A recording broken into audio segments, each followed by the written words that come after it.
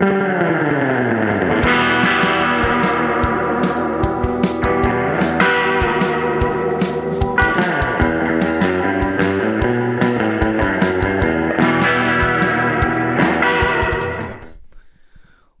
up? How's everybody doing? This is Ben. This is my podcast. It's called All Over the Place. And I have my good buddy, Mr. Caleb Johnson, on the line. I love this guy. I'm going to give everybody a brief synopsis of Caleb Johnson. If you don't already know his name, it should be a household name. It is in my house.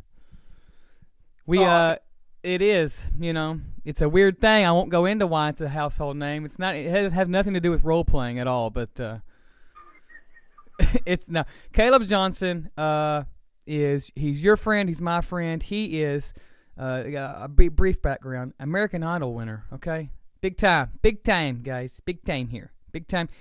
He also sings for Trans Siberian Orchestra. Okay. Which is, I saw Trans Siberian Orchestra, and we'll talk about this in a minute, but I saw them play for, it seemed like 5 hours one night. And I was like, all right, you know, I love Christmas music, I love metal, but let's go. Hey, it's long. It is go. And he also has his own badass band, Caleb Johnson, the Ramblin' Saints. And you sent me demos of your stuff early on, too, which I love. And we'll touch on that. And you had the distinct honor to sing in the Meatloaf band. I mean, come on. Yeah. I mean, who does that? Who does that all? How old are you? Apparently me. I just turned 29. You're 29 and you've done all that. And that's dumb. Yeah. I'm hanging up. I'm done. And I've gotten a tour with you guys. I mean, what's up with that? That's where I was circling back to. So we first met Caleb in 2017. We did, 2017. We were on the Kentucky record. We were touring off that. And we had Caleb come out with us that spring, or end of winter, spring, and we just hit it off great. Caleb was out there absolutely crushing it every single night. His vocals, just killing it. His band was amazing. His dad was out there, which was awesome. It was the coolest thing to have you out there because you were, at the time, really trying to break out and be your own dude. You know what I mean? And which you were. You know, and it was awesome to see that. It was awesome to see you tear up the stage. And then you got up and played with us, and we did Marshall Tucker every night. That was awesome. That was so much fun. That was killer. We need to do that again, by the way, when this is all over with. I would love to, man. Well, yeah, that was a lot of fun. We sent an email about having you on some shows this spring, but whoops. Yeah, everything's shut down. Yeah, I know. Crazy. You know, it's crazy. I was actually, and you guys were probably the same way, but I was en route to do a show with the Ramblin' Saints in Maryland, and we were like on the road. We had been on the road for like 5 hours, and we pulled off to go stop at a Cracker Barrel, and my agent called. He's like, "Hey, the show's canceled." He was like, "Everything is now just completely shut down." Yeah. You know, for probably the rest of this year, and honestly, it might even go on into 21. I don't know how long this is going to last, but it was so surreal just getting a call and just being like, because I had literally just done a show in Nashville the weekend before that, and people were kind of like talking about it or whatever, like, you know what, this is probably just some like news thing or whatever, and I didn't really like pay attention to what was going on because this is just when the tornadoes had hit Nashville and all that stuff was happening, and right. It was just kind of like in the distance, and then literally a week later, it was like, bam, and it just hit. And so everything just like put on lockdown, and we drove back home that night. It was that sudden, you know? Yeah. So you were right there. You were right there in the middle of it, you know, where we were kind of watching it. Like we had lots of friends. Like I know Blackberry Smoke was up in Canada, I think, when it happened, and they had to just cancel everything and like get flights out of Canada and come back home, just like, you know. I think we were all on the same page going, okay, what is this? What's going to happen? You know, this is going to be over with hopefully soon. And now you see more and more stuff that's getting canceled, and I'm kind of like, oh my gosh. Throughout the year, and I mean, like with shows in general with me, like they've all been moved to the back half of the year. But even then, you know, it's like I was talking. I think I was actually talking to the agent about this, but we were just talking about, you know, is the public going to be safe coming out to shows? Like, if there's no vaccine or no, you know, proven thing that's going to help nipped us in the butt, there's still going to be that sort of like reservation of like people not wanting to go to shows or people not being able to afford to go to shows because they've been out of work for months. And like it's just it's crazy, man. This is the first time I think any of us have experienced something like this on such a grand scale like this. So it's crazy to weird witness it happen, and just the uncertainty is really, it's crazy, man. It's crazy. I kid you not, like, because I have really bad asthma. Like, like I'm super asthmatic. Like I've had upper respiratory infections before, and it's one of the worst feelings in the world to feel like there's like tons of bricks, laying on your chest, you can't get a breath in. And I had a really bad allergic reaction like this second to last week of March. And dude, I thought I had the virus. I was like freaking out. I was like wanting to go to the ER room, and luckily my family was like, that you're risking even more, sure, to put yourself in that situation. I went and got a steroid shot to bring the inflammation down. I'm way better now, but dude, I was having panic attacks. I was having anxiety attacks. I thought I was dying. It was crazy. And I've never experienced anything like that, mentally wise ever in my entire life. So it was crazy experience just going through that, and just luckily getting out on the other side of that better, and still handling this stuff. But it was just, when that stuff was like really hot, like when the news, like when it was like really kicking off and like all those cases and stuff, I was like losing my mind, dude, because I have asthma, and super asthmatic, and I'm a high risk for the and normally, let me ask you this, normally if you had that kind of asthma attack, you would have probably been like, oh, I'm having an asthma attack, and I'll do what I need to do. And it would be fine in like a day or so, because the steroid brings the inflammation down in the lungs. And so, but it was right in the middle of that. And so that's what I'm saying. So the fear thing of it, anybody that had a cough was like, well, I'm toast, I'm out of here. Exactly. Yeah. But see, this is the other crazy thing too, is that my brother had went to, this knife work store in, not Gatlinburg, but Sevierville, Tennessee. I don't know. That's an incredible. The Smoky Mountain Knife Works. It's like a Disney World of knives and swords. Yeah. And he went there that weekend that we came back from that canceled show, and then he got sick. He had like a cold or something.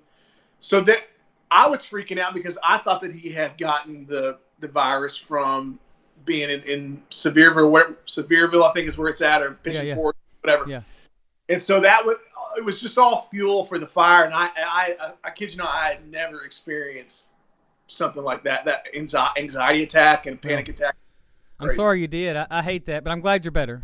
Yeah, me too, dude. Now we just kind of hold on, and we're crossing. We have shows too coming up. Well, we hadn't. We're supposed to be.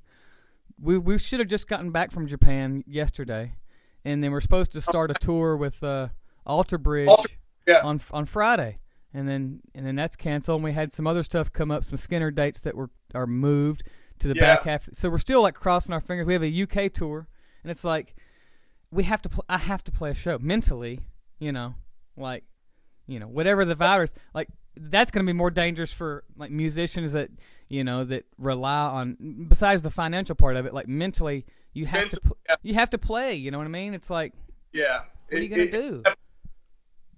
To me, that's doing shows and stuff is like going to church. It's like that relief that you get, that for people that aren't musicians or performers, you truly don't understand it, unless you're like doing it and on stage, and like it's such a great release, and you feel great afterwards, and it definitely attributes to a lot of positive mental health aspects, in the music community. And then because artists, they have to create to express themselves, so it's just a part of our DNA, and when that's taken away, that really is detrimental to a huge part of our well-being. So you definitely, I like you said, like I hope that this definitely gets nipped in the butt, sooner than. But I say screw it. Let's go. Let's book a show right now. Yeah. Are you guys gonna do any like live stream stuff? You guys gonna do a concert, Facebook Live, or a YouTube Live thing? We've been doing this, and we need to get you on this. We started a thing called Cherry Chat, right? Mm-hmm. And it's essentially like a podcast, but it's all four of us, and then we have other bands come on there, and we just literally talk. It's not so interview-esque, you know what I mean? And I don't want my podcast to come off like this either. So if it ever does, be like, dude, I'm not answering that question, you know? Yeah. But it's more like we just hang out and we tell stories, you know? And we do them every Friday. We just started it. We had Hailstorm on 2 weeks ago, and we had Theory of a Dead Man last Friday. This week we have a band called Monster Truck. Where is that at? It's on. So it's live streamed on YouTube.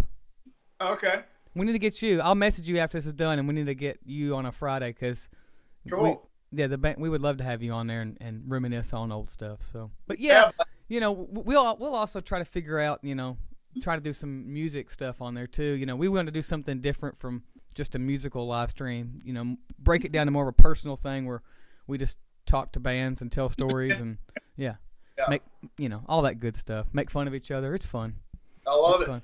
So awesome. I want to ask you, and I know, have you ever been asked about being on American Idol? All the time. I'm teasing. We'll touch on that I want to touch on it for a second. What was? Because I know you auditioned a few times for it. Yeah, it was that whole process was like it was a fairly drawn out sort of saga, you know, like, if you will, like it was over the course of like 3 to 4 years. I had the first time I auditioned was back in 2010, I think was the first year, and I made it up to a certain point. I didn't make it on the live shows. I made it to like the last week or the second to last day of Hollywood Week and got cut or whatever. Yeah. And so, but the feedback was really good, so I went back the next year. Sure. And made it to the end of. It was like one step closer to the live shows and got cut again. But again, that all it all was like because I was not prepared. Like I was not comfortable, you know, truly and completely comfortable as a performer on stage and just, right, you know, singing and being confident and like, you know, owning it and that kind of thing. I was still very much like kind of trying to find my footing, so to speak, just as an artist or whatever. And so did the 2 years, didn't make it. And then I took a year off and I had a band back home with Josh. It was just a local band, Elijah Hooker. And we did a record. We did like a locally produced record that we did. Like we created like a band account kind of thing and did like a total grassroots, sort of regional band thing where we did shows. Dude, I remember one time we drove like 5 hours to Fayetteville, North Carolina. Sweet. And played like 2 people. It was crazy. Hey, that's what you do, you know? Yeah, we got in a truck and like had a U-Haul and took the band out there and just remember all this, like looking back on now, just like super innocent, like naive, just like I had reached out to the Whiskey A Go-Go, like sent an email because I was booking for the band and like they responded and I was like freaking out and like calling everybody, like thinking it was like the biggest, you know, just super like rock and roll dream kind of deal. And so those are the best times though. Those are the best feelings. I know. Yeah. It's very innocent, you know, that kind of thing. And so did that for a year, did the record. We did some shows and all that stuff and got that kind of under my belt. And then I'll never forget this. It was actually my dad was the guy that kind of like pushed me into going back and auditioning. We were back in the backyard, and I don't even remember what we were doing, but he was just talking about, you know, hey, you know, Idol's coming to Atlanta. You know, it was like the summer, July or June or something like that. He's like, would you be interested in going? I'm like, well, you know, I don't know. I've got this band right now. I think I'm going to, you know, focus on that. And he like basically kind of said, hey, you know, you don't want to look back in life and have any regrets on, you know, shoulda, coulda, woulda, you know, this is a great opportunity. And he was like, you know, you've taken the time, you know, to do this band thing. And to be honest with you, the band stuff wasn't, I mean, we weren't really making like massive headway of like, you know, right. It was just like a local schmokel doohickey band, you know, whatever. And so, and actually the kind of the catalyst of that was that we had fired the drummer and the bass player, so we didn't have a band anymore. It was like that kind of thing. There was like a falling out with the band, and so I was like, you know what, screw it, I'm gonna go audition. So I went down to Atlanta and did it, and just like sailed through the producer rounds, and they're like, you know, you're one of the best people we've seen, you know, all day, and I was just Yeah. like freaking out, like holy cow, like you kind of see the fruits of your labor of just really busting Absolutely. your butt, honing your craft. And so then did the auditions for the judges and went through that, sailed through Hollywood Week, and then made the live shows, and then won the freaking thing. So it's like, you know, it's just I get chills hearing that story because here's why, and you know, and I know you've answered questions about it and you talk about it a lot, but I know it's still you're very thankful for it, you know. Oh yeah. But you know, I get chills. I would be talking to you, you know, if well, I had fun, you know. You know, I get chills hearing that because that kind of success story is incredible, and I think it's a testament to you and perseverance. Because there's probably people out there that might have went one time and didn't make it, and like was like, well, that's it, I'm not good enough, you know. Yeah. So I'm glad you didn't. Especially like in this business, I think with any business in general, or just with career-wise, you have to be determined. You have to have a vision. You have to have that tenacity. You have to have that fire, that passion in you, because that's what drives the motivation. That's what drives the creative vision that you have. And you know, any like the idol stuff, like I'm sure a lot of people, like, you know, passive people, whatever, like, oh, well, that was just handed to him. That was just whatever. That was definitely not handed to me. That was a lot of work. That was years and years of preparation. You know, and you're on public display at that point. It's not like a band that's like practicing in their basement for a couple friends, going, that kind of sucked, or oh, you're a little off key there, or the drummer was a little behind. You're kind of you're doing this in public, you know, and it's like to the world. So it's you know, you didn't have the luxury to kind of be a band in the basement figuring it out and then going out and playing one song great.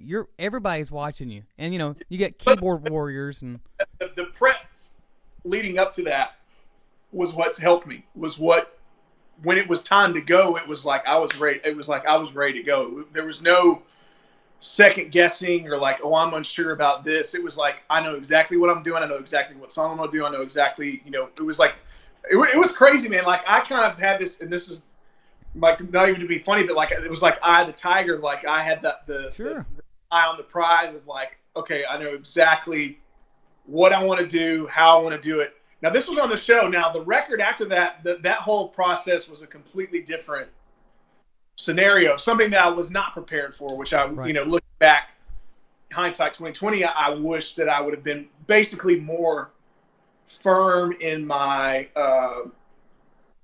belief and vision of what I wanted to do the record. Because just a quick little story. So after I won the show, I was a huge fan of Rival Sons, and this was kind of before they, you know, have kind of broken through now, but they're still kind of like an under the radar band. They had only put out like 3 records, and I actually did. Fantastic band. Amazing band. Yeah.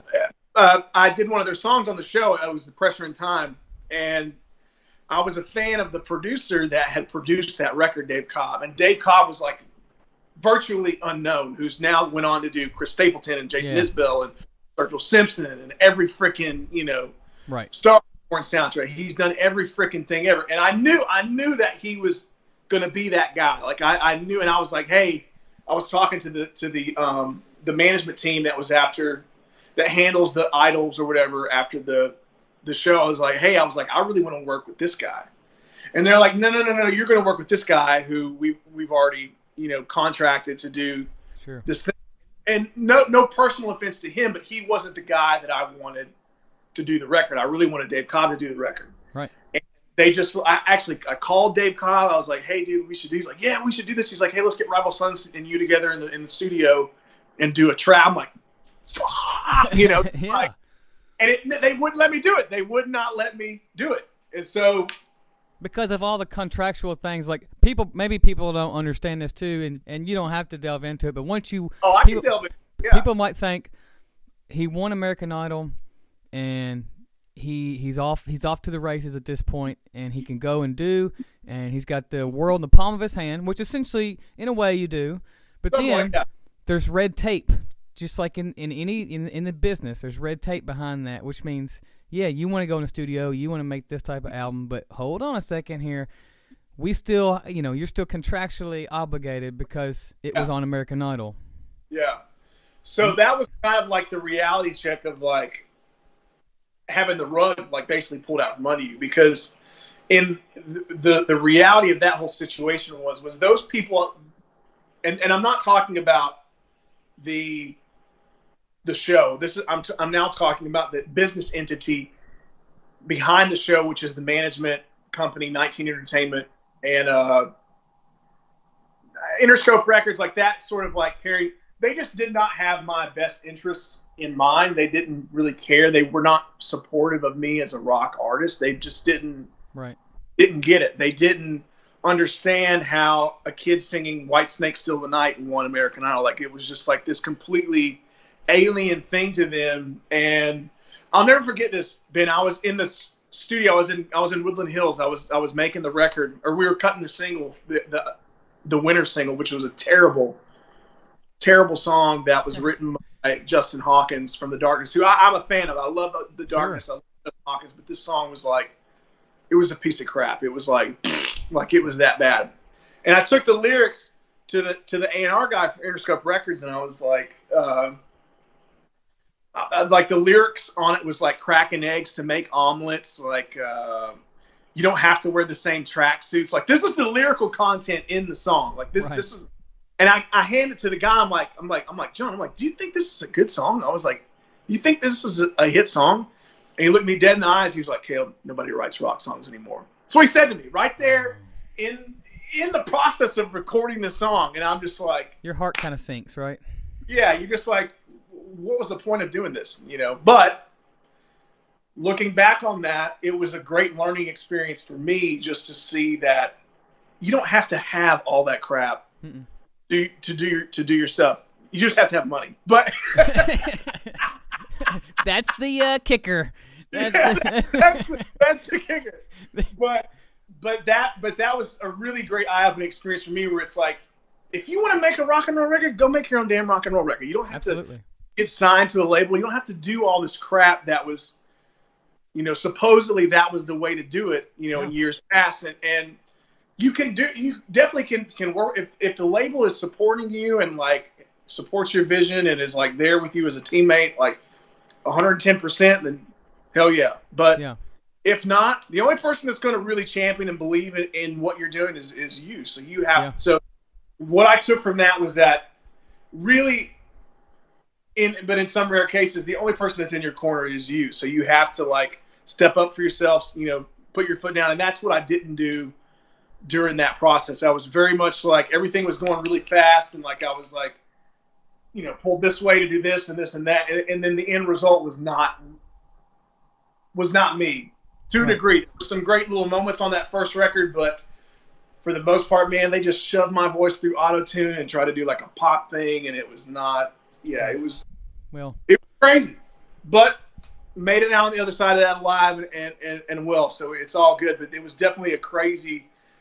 That whole year was a crazy whirlwind of experiences. I mean, I was like flying from, so I won the show. I did a bunch of press. I flew to New York, and it was like going to Florida. I was doing something for Disney, and like came back, and then literally started the record like a week after the show was done. So we had 3 weeks to do the record. We had nothing. They were sending me these demos and stuff like that. And I'm like, let's just try to write the record. And so we did like a week of just writing sessions where I would try to like write like 2 songs a day. We would have different writers come in, like Blair. Yeah, I love that guy. Brian Howes. James Michael? Yeah, we wrote a song with James Michael for our 3rd album. Yeah, 6 a.m. dude. Yeah. Great singer. Killer songwriter too. He's really his energy is insane too. Like that was what infectious writing with him. Like, even if you were writing in Nashville. In Nashville. Yeah. So he had just back to LA, so we were up in Eagle Rock with him, and it was just so fast, dude. And we did the week to write the record. The next week we recorded at NRG Studios, but it was just so disconnected. The whole process was crazy. And then I had to fly out to start the American Idol tour, and flew to Binghamton, New York to start rehearsals for the Idol tour. We flew to New York to Binghamton. We did the rehearsals, did the first show, literally got in a car and was driven to JFK Airport and flown on a red eye back to LA to cut another song. And this is crazy. I don't even remember this happening, but I was backstage at a Shinedown show, and Brent Smith was like, "Hey, do you remember me coming up talking to you at Howard Benson's house in Calabasas?" And I was like, "What?" I was like, "I don't even remember that." He was like, "Yeah, you were passed out in his room on the couch," because I literally was driven straight to his house and passed out on the couch, and apparently was there because I was exhausted. You know what I'm saying? Just the ping pong and back and forth, and like then flew straight back out. Was doing the rest of the tour, and then was flying back to LA to do it. It was just such a crazy, surreal experience. It's like you can't. I mean, I've got tons of stories. I mean, I can tell you all kinds of crazy stuff that we were doing, but it was just like it literally sounds like out of a movie. It did. It honestly, dude, in certain moments, it totally was like that. Like it was like, you know, especially like being plucked out of like, you know, like Asheville's kind of like a little hot town now, but Asheville then was kind of virtually under the radar. And it was like Nowheresville, put up at the Sunset Marquee, which is like where all the rock stars and I mean, I would see Billy Gibbons like in the whiskey bar drinking, and like Bono coming around the corner out of his villa, like door to mine. And then another cool story was that we were there. I was there, and Kings of Leon was staying there, and they were fans of mine because their mom was watching the show, and they're like, "Hey, you need to check this guy. He's going to be like on tour with you guys, whatever." And so Nathan, the drummer, came to me, and he was like, "Hey, kid, what's up, dude?" He's like, "You know, we're fans, whatever." And I'm like, "What the fuck?" That's awesome, man. And he was like, "Hey, you want to come to our show at the Forum this weekend?"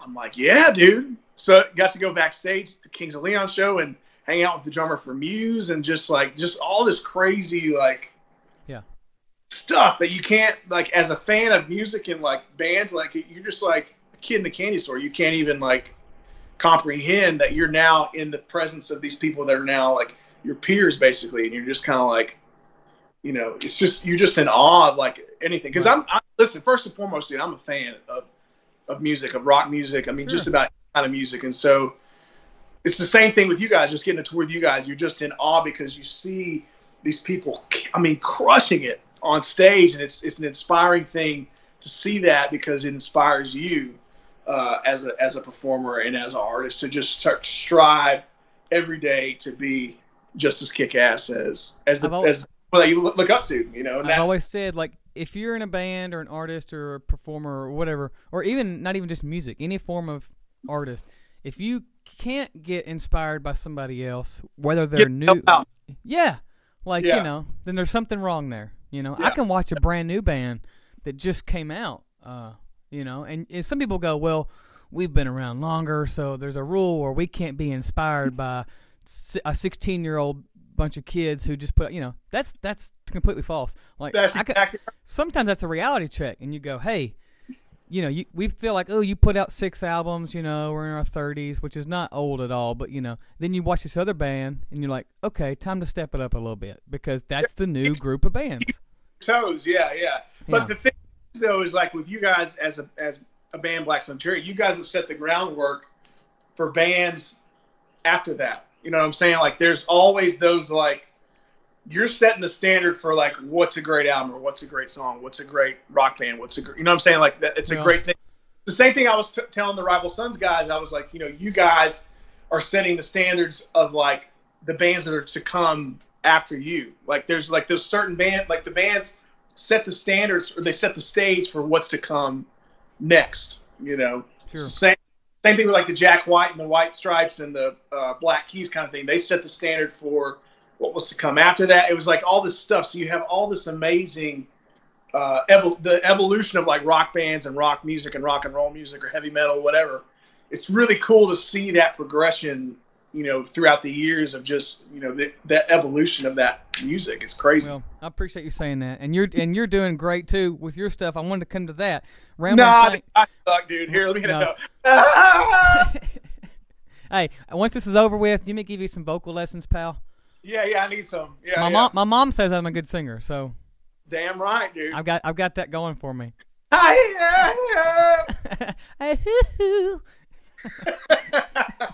I'm going to audition for American Idol right now. I'm gonna say, hey, Caleb told me I could do it. You know. You can win it. I'm wearing this hat though. Win it, you can win it, dude. They ain't taking this hat off me when I get there though. You know, No.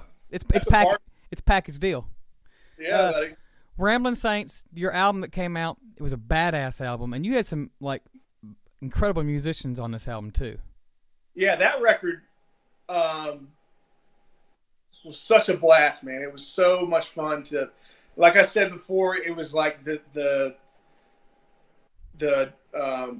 comparison to the first record with that is like night and day because it's like a completely different vibe. It's you in your element.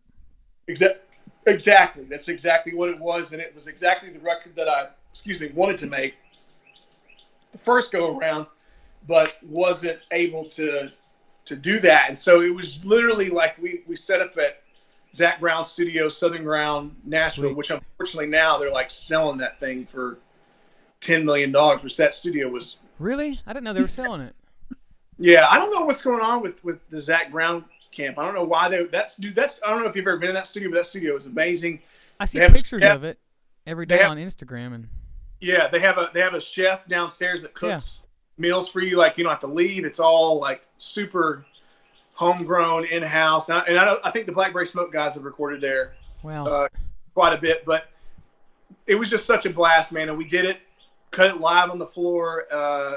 Those performances are live performances, and did have some killer players. That had Audley Freed, who was in Black Crows, and insane guitar player, killer guitar player.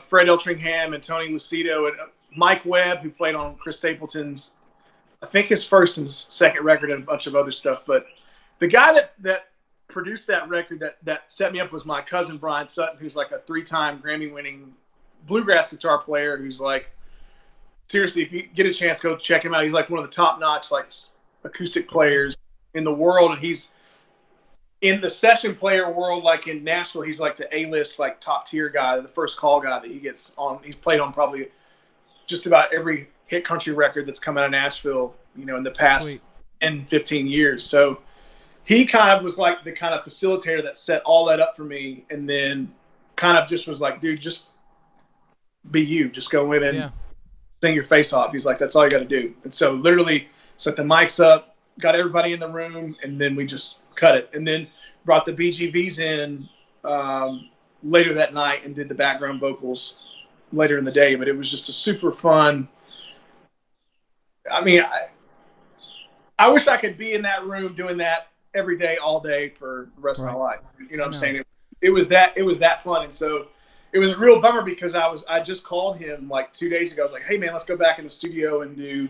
I was thinking about cutting like just like 2 covers. Like I was thinking about doing Rare Earth's Celebrate. Yeah. Drift Away, the Dobie Gray. Yeah.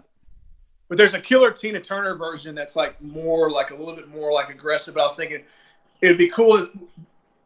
What if the Black Crows had cut Drift Away? How would that sound? And so I was like, we should do that, like that version of that kind of song, with the BGVs and big guitars and whatever. So that was kind of my idea to go in and do that, but they shut the damn studio down to sell it. Yeah. So it's have to find a new studio. But it was a blast, man, and I'm really proud of that record. It's some of the best reviews I've ever gotten in my career, and so I just hope to continue to keep making records like that and tour it and support it and whatever. But it's crazy, man. I was like financially and also just like from a creative standpoint, doing it on your own is like the way to do it. Unless you have a team that's like really like gung-ho and supportive and like, hey, we're backing this 110%. We're going to give you all the firepower we have in our tank. Then that's great. But if you don't have that, you can just as easily facilitate radio promotion and well, I think that's the way it's going now. And that honestly, we're with Mascot, but it's a license deal through Mascot. And we said we're good to sign with the label because we thought it was a cool label. They had some cool artists, but we said we want creative control. Like we don't want to be because we were like you. we've all made albums that we look back and go, we just didn't feel like we had maybe enough hands on. You know what I mean? Not that I think it's just because you're young and you're naive and you don't know yet. Yeah. And it's all you learn every time you make an album, you learn something. You learn something different every single time, and that's the beauty of being an artist or whatever, because you're growing with your art. So it's like everything, like whether it's an album or a movie or a painting, whatever, you grow progressively each time, unless you're M. Night Shyamalan, dude, because you just hit that peak of that one movie and then the rest, man, I'm kidding. We're going to end on horror movie Don't talk, kill by the way. M. Night Shyamalan. I love M. Night. That's what we do. That's what we've been. Our last albums, we've self-produced them on our own, and we recorded it at John, John, our bass player. He built a studio in the middle of nowhere in the woods, and it's incredible. Built the studio? Our bass player, John. Oh, okay. Yeah, and when we're able to cross the street again, you should come and check it out, because we did our second blues EP there, and we just did the new album there, and it's incredible. He really didn't spare any expenses with the way he constructed it. Of course, John loves construction and architecture, so he's got the room built for sound and the weird things coming out of the walls, and you know what I mean. You guys built your own studio. You guys have your own compound. You're like the BSC, the hut, Shangri-La. The Shangri-La, if you will. Exactly. Yes. That's crazy, man. It's cool. You have to come down and check that out. Who engineers it? Do you guys engineer it? Do you guys have a mixer, or who does all? There is another guy that is partners with John that is the house engineer, but we had him. His name's Mark, and we had Mark, and then a guy named Jordan Westfall that tours with us as our monitor engineer, who is one of the smartest dudes as far as recording and audio stuff that I've ever met in my life. He came down and he engineered it. And he is actually mixing it too, and he's doing a great job. And he's got one more song to mix, and it goes to mastering. But it was fun, and we always tell young bands that too, or any bands, like, hey, you don't, a lot of people have the stereotype of thinking they need it to be like the movies. It has to be like everything. You're riding around in limos, and you get dudes in suits smoking cigars, giving. It's like, man, that's not the way. Like, you can make an album in your basement right now that could go on. Look at what's her name, Billie Eilish, right? They did in the bedroom or something, yeah. I mean, come on, Or look at Sturgill Simpson, who, did it on his own. All of a sudden, people start noticing. They're like, oh, this is great, Yeah, talent finds or gets recognized one way or another. Right. You're exactly right. There's no way of getting around it. I mean, if you're good, people are going to talk about it, and it's just going to naturally progress where you're going to get an audience. Right. You're basically cultivating your audience. Right. Is what it is. I was talking to Richie Kotzen about this. I did a short run with the Winery Dogs last year, and crazy band. I don't know if you're familiar with the Winery Dogs, but it's Mike Portnoy, Billy Sheehan, and Richie Kotzen. And we were just talking. Good players. Yeah. And he was just talking about he was on Interscope and just talking about that whole major label fiasco stuff. And he's like, basically, man, he was like, you got to have your vision, and you got to cultivate your audience. That's basically what it comes down to. And that's just kind of what the main goal is, that you just have to focus on your music and make it as honest and pure and kick-ass as possible. And then you build it, they will come. That's kind of the cream always rises. You know what I mean? If you do something that is not genuine, no matter how good you are, but if you do it and it's not genuine, people know that. And they're like, I'm not buying it. All that, not stuff from a mile away. And that was the thing with my first album. A lot of the fans that had invested in their time and energy, like voting for me or whatever, they were really let down because of that record, because it wasn't a really truthful representation of what they saw on the show. I mean, on the show, it was me singing live rock and roll. There was no way of getting raw. Yeah. And it's a weird thing. It was I remember we had this discussion with Howard at the studio, and he was just kind of he was like, why do we need to change it? Why do we need to change it? He didn't change on the show. He was like, people voted for who he was. And so it was really weird, man. Yeah. So you always get people that have different ideas of what you need to be. And that's where it gets weird, Yeah, they can kiss my ass. But, it's like, that's the thing. But, you're one of the best. And that's why people come to you and that's why you have not only gone for American Idol, had your own albums out, Trans Siberian Orchestra. I mean, come on, Meatloaf. I mean, come on, dude. Like, that's incredible stuff. Like, so right now, I know the world doesn't know what's happening, but and normally, if you were going to do a TSO tour, when does that start? Like, when do you all start? When would you rehearse for that? Because it starts what? Does that start October, November? Yeah. So the way that works is it's I think they start like the second to last week of October, or maybe it's like the 2 week. We do like 2 weeks of rehearsals in October, all the way up until like the second week of November. And then the way it works, and I'm a huge fan, and like with the Meatloaf stuff and the TSO stuff. So my favorite band of all time is Queen. I love that theatrical, bombastic rock music. Now my heart is like Southern rock, gospel. All right. That's where my juju is. But I love the theatrical, the over the top, big. I love Meatloaf. Bad Out of Hell is one of my favorite records of all time, and the story behind that record is really cool too. But the TSO stuff is this guy Paul O'Neill, who was a rock man. He was like Lieber and Krebs back in the day. He like was managing Aerosmith and Joan Jett and like I think maybe Def Leppard or something, like maybe for a Hot Minute or something to that effect. But he had this vision. So he was producing this band called Sabotage, which was like this 80s kind of progressive metal. I don't know if you're familiar with them. Hall of the Mountain King, like super fantastical, like very theatrical, like power metal, like super like over the top. Like I'll send you some stuff of theirs. Please do. Like, really interesting stuff. But they had this song, the Sarajevo 1224, the dun dun dun dun dun on one of their metal records, and it became a hit. And Paul O'Neill was like, "Dude, we need to craft a show around this song." And so that's what spawned Trans Siberian Orchestra. And so Paul O'Neill, he had this like sort of vision of doing like this Christmas rock opera, and he had written this like whole story like around about this angel coming down to earth and like all this crazy stuff, like witnessing the world and what the joy of Christmas, like it's like, just thinking about it, is like, it's so brilliant. Yeah. This guy with this idea, and he was like wanting to craft this massive show around that one song. And so he basically wrote this entire rock opera around Christmas. And so it was like this super unique, and really, really smart thing, because nobody's done that.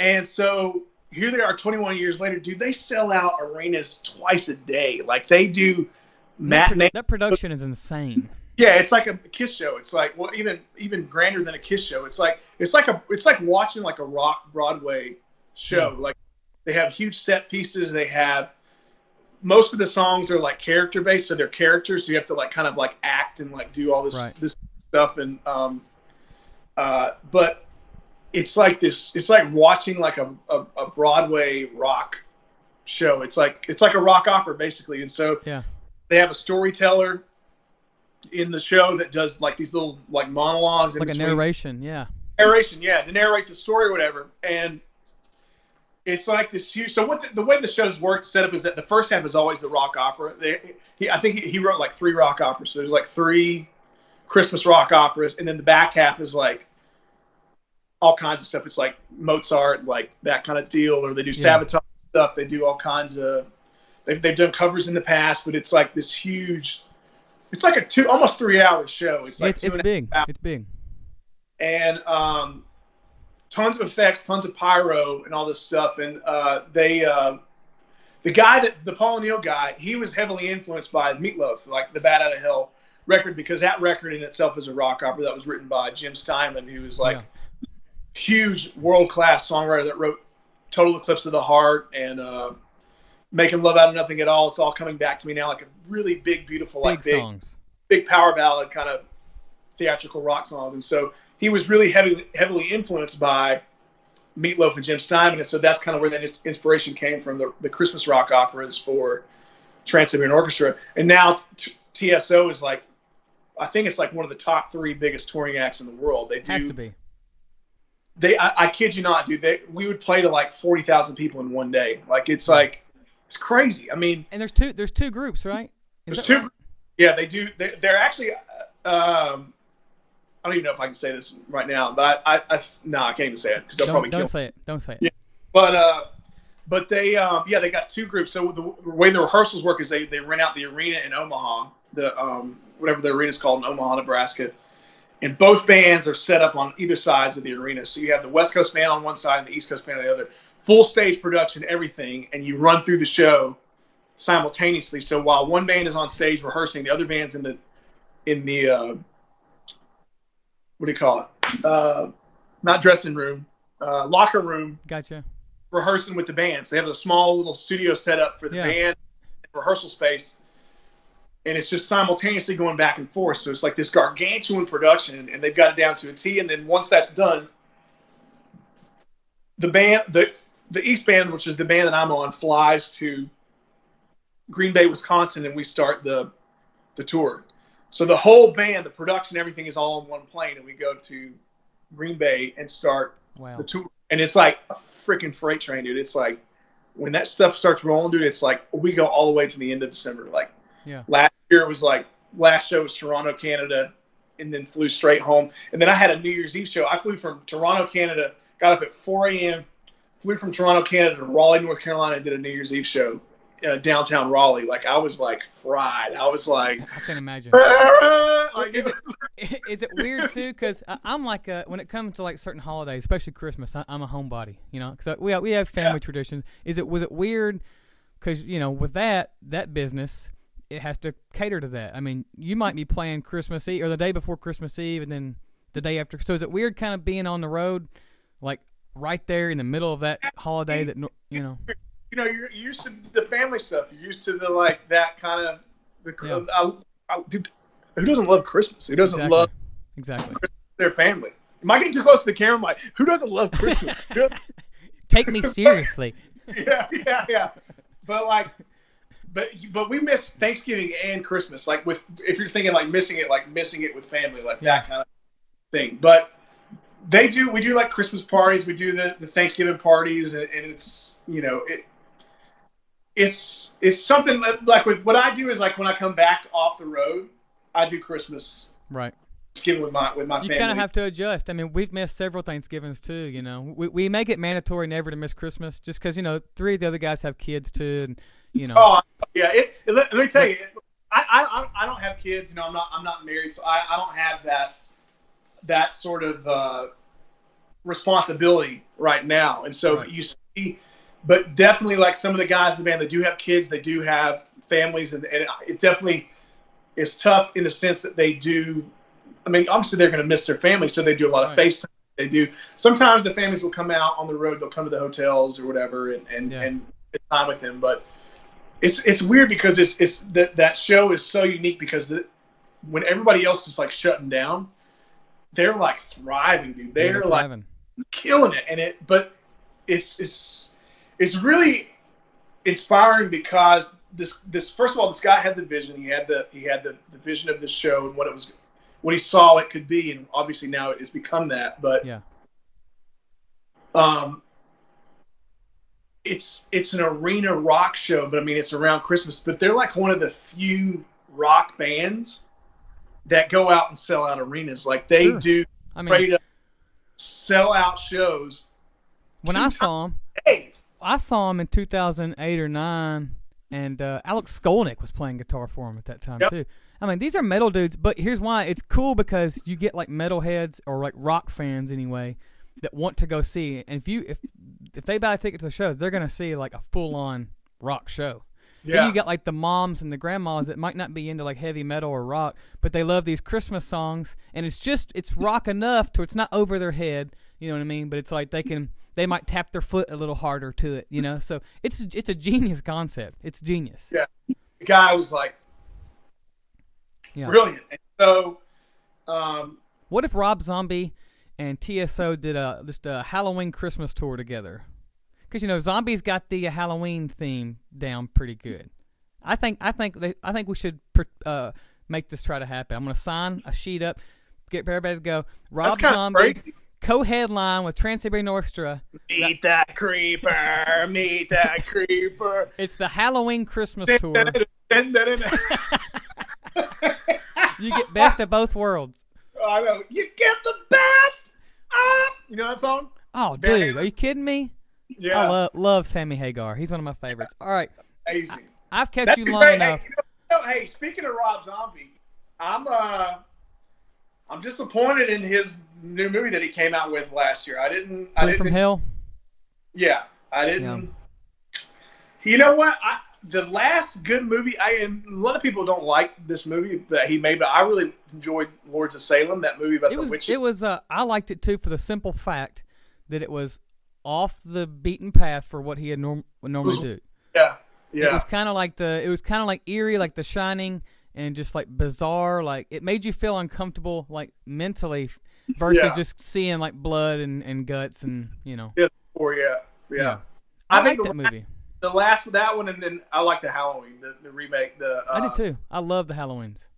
But see, the thing I like about, but obviously my favorite movie of his is Devil's Rejects. But I love how he incorporates '70s rock music in his movie. Like he has a full on like Dazed and Confused soundtrack, like in all of his movies. When would you ever think you would hear Freebird on top of like a full on shootout between murderers and police? That's a great scene, and he should have just left it like that because that movie I didn't like that movie. I didn't like what was the one he did? It was like Clowns or something like 31. Wait. 31. 31 was pretty. It was pretty dark. You like that? I think so. I think I did. I remember watching it being like, God, what that movie was to me was total. That was fan service. I think he had done Lords of Salem, and a lot of people were like, oh, come on, this isn't House of 1,000 Corpses. We want another something like that. And I think he was just like, all right, screw it. I'm going to write a script, and I'm going to put as much weird gore into this, and then I'll make my fans happy, See, I don't even remember a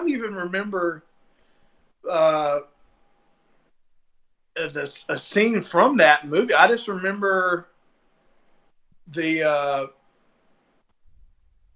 don't even remember. I just remember them in the van. You've never seen it. You're lying. You've never seen it. I did. Yeah, they were in the van.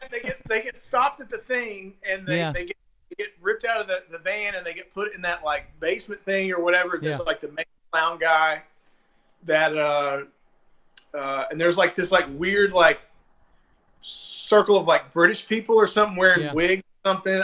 Malcolm McDowell is one of the guys. Yeah, that's it's cool. He puts all those old horror actors in the in his movies, which I think is cool because you like me, like I love that crap. I love the old, and I love that you love Creature from the Black Lagoon because that's like one of my favorite movies. It's like top 5. I thought about that, and I have a little statue. I don't want to leave and go get it, but I was gonna put him right here.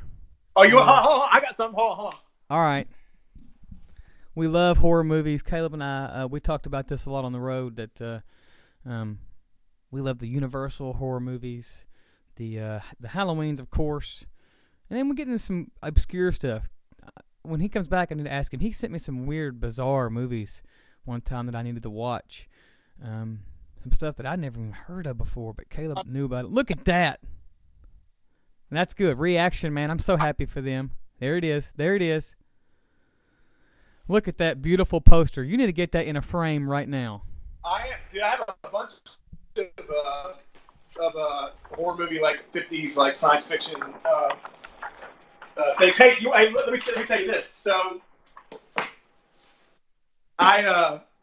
so since we have like downtime, we're not doing anything. I've been making stop motion monster movies. I'll send you a picture of it. Let me find these little.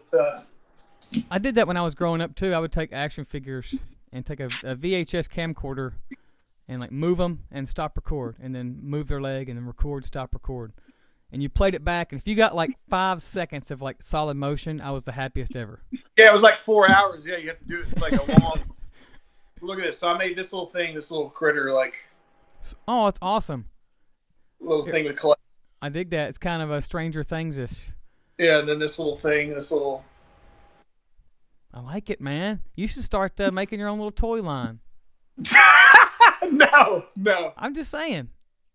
This little critter. I need to send you some pictures of my stuff too, then, and we can start geeking out about all this. Yeah. I love it. Good for you. That's cool. Yeah, but I'll send you the video Yeah, working please on, do. I'm but gonna post it online immediately as soon as I get it. By the way, hell yeah, you totally should. I'm gonna charge for it. sounds like yeah, but yeah, he just And listen, I'm a fan of his music, and obviously the music videos he's done, and I also love Marilyn Manson's videos, but some of his movies are kind of just super representative of his music videos. You know what I'm saying? Like especially House of a Thousand Corpses, that's like a Rob Zombie music video, like Absolutely, completely. But hey, the guy, he's a genius too, man. You know. Hey, have you guys ever thought about doing a horror movie? I would love to do a horror movie. We've talked about it all the time, about filming one.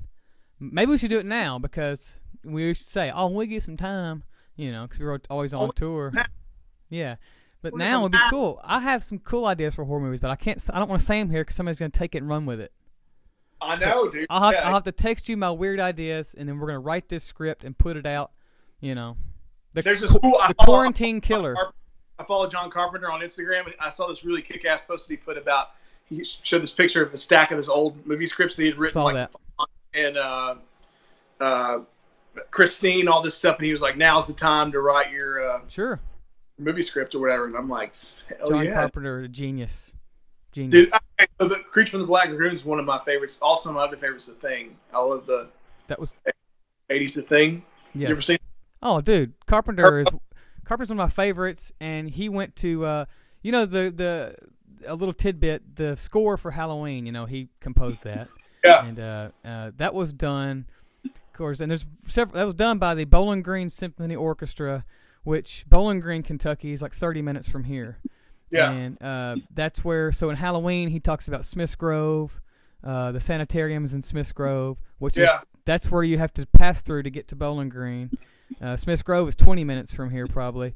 And then Warren County, they mentioned Warren County, which is where. So I think John Carpenter apparently went to Western Kentucky University, which is the college, the nearest college to us. So there's lots of cool, like local shout outs he's done in Halloween. I love that. Yeah, he's probably one of the pioneers of like the slasher movies because Halloween was the one, I think. Easily. Halloween was first of its time. Did that come out, or was Friday the 13th? Did that come out? Friday was after. So he was like the OG. He was like he was the OG of like the young kids, you know, the cut up. Yeah, getting cut up. The babysitter, the guy that stalks, and he was like that was the first of his time. That's great. Did you see the most recent Halloween? Loved it. Yeah, it was good. I loved it. And he did the score for that. I got it on vinyl. I listened to it. You know, some people might think that's weird, but I'll put that on and just listen to the scores, the soundtrack to that, because I think it's fantastic. The stuff he did, and he's still out there composing and producing. I love it. You know, there's supposed to be 2 more of those coming. You know. Yeah, I saw Halloween Kills or something like that. Halloween Kills and Halloween Ends, and then Halloween Ends again, and then Halloween was joking. He's back. I know. They just keep. Hey, you know what though? If it's good, it doesn't matter. That's my thing. Here's the thing. It's a franchise deal, and the other one I never liked was the Leprechaun. So I never liked that crap. That was like. You mean on the Halloween series? No. I'm talking the movie about Leprechaun. Like slasher, like those people that have like 6 or 7 movies like the Leprechaun. I never got into Leprechaun. Yeah, I never dug that. But I never got into Child's Play either because I'm like. Yeah, I didn't. You just kick him over, like put him in the trash, and it's done. Yeah, Michael Myers and Freddy Krueger and Texas Chainsaw is one of my favorites too. Texas Chainsaw. You know, I actually like the second. There's one with Dennis Hopper that's like the sequel to that. Yes. Texas Chainsaw, like that. He's the sheriff, right? Yeah, with the 2 chainsaws. Yeah. Yeah. Really. That's awesome. That one's cool. That one's more kind of like cartoony, like campy. Not as gritty, like dark as that first one. That first one was bizarre. Yeah. Then you had the one that had Matthew McConaughey in it. Remember that one? I didn't see that, but that's got that cool cover with the chainsaw with the lipstick, isn't it? Yeah. Matthew McConaughey, and I think I want to say Renee Zellweger. I can't remember, but McConaughey's in it, and that was when they were starting to get like, you know, I don't know what they were thinking about making those, but yeah, they just like fall off the wagon. But I do hope, like, because the most recent Halloween was really, really good. So I hope they continue to, like, stay on path. Because, like you said, like, those last, like, Halloween 4. I think the Halloween 4 was pretty good, though. Halloween 4 was good. Number 3, they got a little weird because that's with the mask. Yeah, the mask. That wasn't part of the story. Yeah, no, they tried to change the formula, and then they were like, "No, let's go back." Because they were trying to make it like an anthology thing of like Halloween. Halloween could be anything that happens on Halloween. It's like, no, we want Michael Myers. That's it. Yeah. You know, if that had been its own movie, it'd been good. If you just looked at it as like a standalone movie, that was a pretty good movie. That's what I'm saying. And I think the producer said that. They said if we had just made this its own thing, it could have been a really big cult movie probably. But because it's in the Halloween franchise, you know, people are like, popped, yeah, get out of here. Yeah, speaking of like Halloween anthology, did you see that movie Trick or Treat?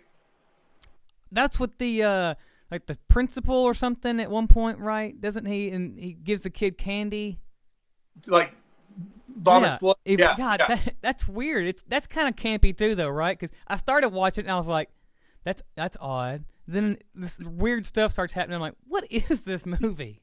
Oh, he has the sucker, and you know, it's like, yeah. I don't know. You didn't watch the whole movie? I don't think I did. No, I need to go back and watch it again. It's good. It's all right.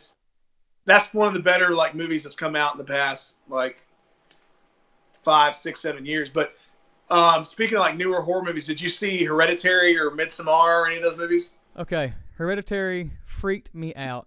And I call it Midsummer, but I saw that in Europe. So I was already in a weird frame of mind anyway, because we're on tour, we're in Europe, we go to this small theater, nobody speaks English. I'm like, oh, we found the movie, it was playing in English, and I was like, oh my gosh, like this is, I don't know what to think about it. That movie goes home with you, it really does, you know. Craziest scene in that movie that I remember, like I'm getting chills now just talking about it, was when he is driving in the car with his sister in the back, and she's like having the allergic reaction. Yeah, and she like sticks her head out and then goes bam. Oh. Then it follows him up into his room, and he just lays down, and you hear his mom get out of bed, she goes outside, and she just starts screaming, and you're just like, oh my gosh, dude, crazy. The guy that directed that is crazy because he did Midsommar. Have you seen Midsommar? Yes, that's what I was talking about. That's the one we saw in Europe. Midsommar? Yes. Oh, so you didn't see Hereditary? No, we saw Hereditary too. Oh. Hereditary. Or Midsommar, yeah, that one's crazy too. With the bear suit. Oh yeah, the bear suit. Yeah, they burned him alive. Yeah. The dude in the bear suit. But the good thing about Hereditary, the genius marketing behind that, and I don't want to give this away if anybody hasn't seen it, but you should go see it. The little girl, you know, she's in all the posters, she's in all the previews. You think, you know, well, she's going to be the main player here. That is genius how they built that up. And then that scene, and you're like, I was like, me and my wife watched it. I was like stunned. And I'm like, that is good filmmaking. You know, that's what you want from a horror movie, is to be like totally shocked. Yeah, and it's like a creepy devil cult and all that stuff. Yeah. Weird. Yeah, and the dude, he goes upstairs and his mom's, man, that's weird. It is weird. It makes your stomach turn. But that's one of the best horror movies to come out in like, it really is, 10, 20 years. I mean, it like really is. When you get like really good, it's like when you get like a really good script like that, and like killer actors or actresses that just like they live in that world and like believe it. Like you believe every single you do. You think it's no matter real. How fantastic it is. It's like you're like, this could really happen, or something right. Crazy. It's almost like you think you're watching a documentary, you know, like something that went down. Exactly. Yeah. Yeah, that's crazy, man. Yeah, we should totally do a horror movie. We should do something. I'm into it. It's not that much to make one, you know. I've kept you long enough. I really appreciate your time doing this. Yeah. So I'm going to record this and then delete it all, and that'll be cool. I'm teasing. I really appreciate it. Caleb Johnson, I hope to see you back on the road. I hope you come back on the road with us. Yeah, it'd be awesome. And I'm gonna text you, and we're gonna start writing our horror movie, and people can say they heard it here first. Damn right. It's starting. I love you, man. Stay safe. Stay healthy. Yes, sir. You too. See you, partner. See you.